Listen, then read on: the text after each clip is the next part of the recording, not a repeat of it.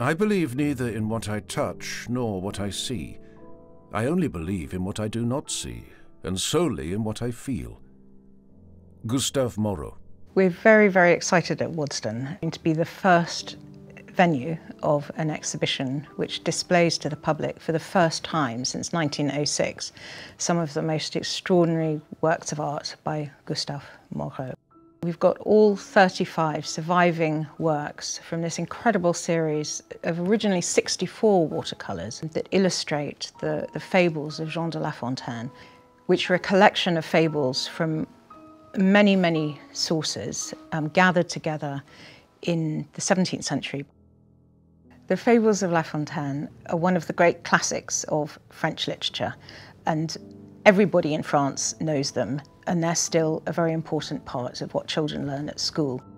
Though they were written as much for adults as they were for children. They have these wonderful, pithy morals.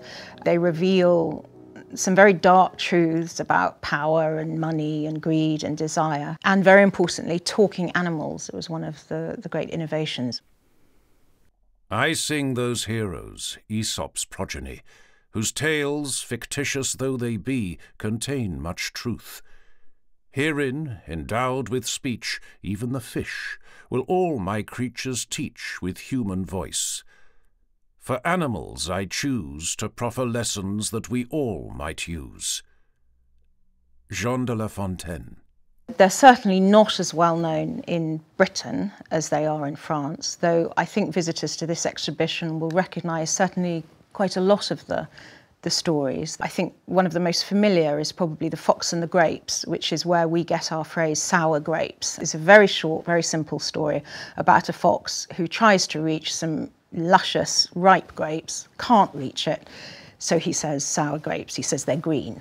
One of the things about book illustration is that any artist who illustrates a canonical text like La Fontaine's Fables is always working within a lineage of other illustrators.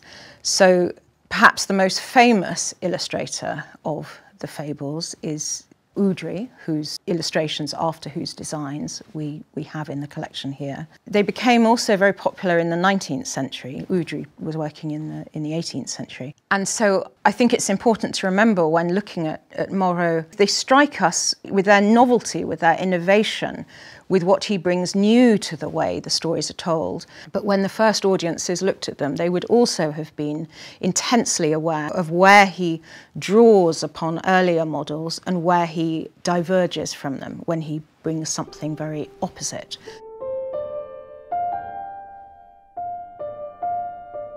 Gustave Moreau is one of the most brilliant and influential artists of 19th century France. One of the things I find fascinating about him is how difficult he is to categorise in a period that's full of so many isms.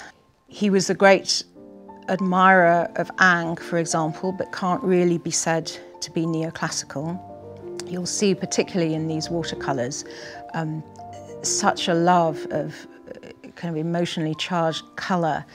There's a lot of Orientalism. There's clearly a great influence of Delacroix, but he's not a romantic. He thought Impressionism was banal and certainly didn't see himself as a realist. The ism with which he's come to be associated, though he wouldn't have called himself a symbolist, is symbolism. He is a mystic, locked up in the centre of Paris, in a cell to which not even noise of contemporary life can penetrate, though it beats furiously at the gates of the cloister. Wrapped in ecstasy, he sees entrancing visions glitter before his eyes, the sanguinary apotheosis of other ages. Joris Carl Huysmans. The commission for the Fables came from Anthony Roux, who was a rich collector from Marseille. He commissioned the Fables in 1879, and his first idea was to have a series of Fables illustrations made by quite a large group of the leading artists in Paris at that time. And he had an exhibition in 1881, which was well received, But all the critics said that what really, really stood out in this large group show of the first subjects of the fables was Moreau. What marvels, what grandeur in small dimensions, all ablaze with the colours of the prism. Charles Blanc. After that exhibition, Roux decided that the rest of the series was to be completed by Moreau alone.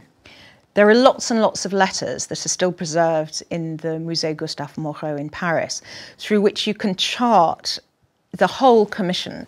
And it's clear that Roux had very strong opinions himself about what he wanted. For example, Roux arranged for a taxidermist to send a whole load of frogs, some live, some stuffed, to Moreau, and there's letters that explain what he needs to feed them, how long he can expect to keep them alive, when he should release them, that kind of thing. So there's a lot of back and forth. You get a wonderful sense through the letters of the excitement of waiting for these watercolours and then unpacking the batches. There's a particularly good letter where he says that he waited feverish with anticipation, and that was before the batch that included the mouse transformed into a girl. He's feverish with excitement at what it will be like, and full of admiration when it comes. Curious, these watercolours by Gustave Moreau. These watercolours by a goldsmith poet, which seemed washed with the gloss, the patina of the treasures of the 1001 Nights. Edmond de Goncourt. Moreau was making these watercolours at the height of a great revival in watercolour as a medium in France in the 19th century. Watercolour had been very much discovered earlier in the century, particularly by Géricault and Delacroix, who were really excited by British watercolour artists, the works of Turner and Bonington in particular. Some of the fables, like The Shepherd in the Sea, for example, they do remind me very much of the work of Turner, those sort of outdoor, sky-filled, light-filled compositions. But elsewhere, they're quite different. They're very, very finished, highly worked. You get a sense of the range of how he uses this medium in the most extraordinary work in the whole series, I think, which is the head and tail of the snake, in which you can make out figures on rocks. There's heads of drowning people floating. There's minute little creatures, flying creatures like devils, or maybe some are lost souls climbing up inside the cave. But the overall impression of the thing is of watercolour at its broadest. It's all about colour. It's not about lines. I think a lot of visitors will really enjoy finding influences and artistic quotations in these works. So there's Renaissance, there's French 18th century, French 19th century, there's Dutch 17th century still lives quoted and very recognisable in some of the works. But Moreau picks and chooses what he wants. He selects quite incongruously sometimes from this wealth of European, Asian, modern, ancient cultures, brings them all together and transforms them.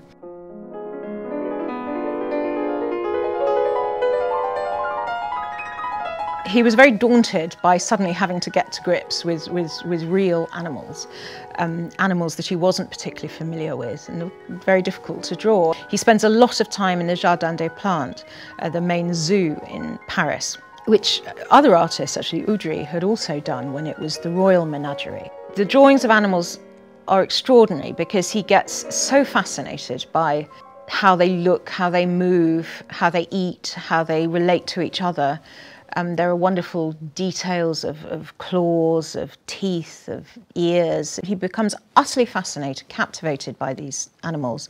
And he's really diligent there. He doesn't just draw the animals in their cages. He also goes and looks at the gallery of comparative anatomy. So there are some marvellous drawings of elephant skeletons, for example. He makes sure that he positions himself in relation to the skeleton exactly in the same position as he wants to draw the elephant itself.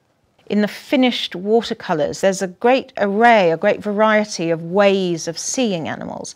So sometimes he kind of keeps the naturalism of the observational drawings that he's made in the zoo. And at other times, he chooses these rather stylised, quite sort of mannerist ways of seeing animals. And one of the most extraordinary examples of that is perhaps the dolphin and the monkey, where he puts two different ways of seeing animals together. The monkey itself is almost shockingly real, this sort of screaming, vocalising monkey. This is not a playful 18th century monkey. It's a real post-Darwinian, terrifying, talking monkey on the top of a dolphin who I always feel could have come out of Fontainebleau, like an enamel or a stucco carving. And certainly something associated with heraldic emblems rather than a real dolphin. After Anthony Roux died, his collection was sold off at auction. But the auction catalogue explains that the crowning glory of his collection was Moreau's Fables, and that he didn't want this ever to be broken up. So it explains that the Fables have been bought by a lover of art before the rest of the collection goes to auction. And that lover of art was Miriam Alexandrine de Rothschild, who was a member of the French Rothschild family. She was the daughter of Baron Edmond de Rothschild. And Edmond de Rothschild himself was a great admirer of Moreau. He said he was the greatest French artist of modern times. He owned, among others, David dancing before the Ark, which is a very beautiful watercolour, still in a Rothschild private collection, which is on display alongside the Fables at Waddesdon during the run of this exhibition.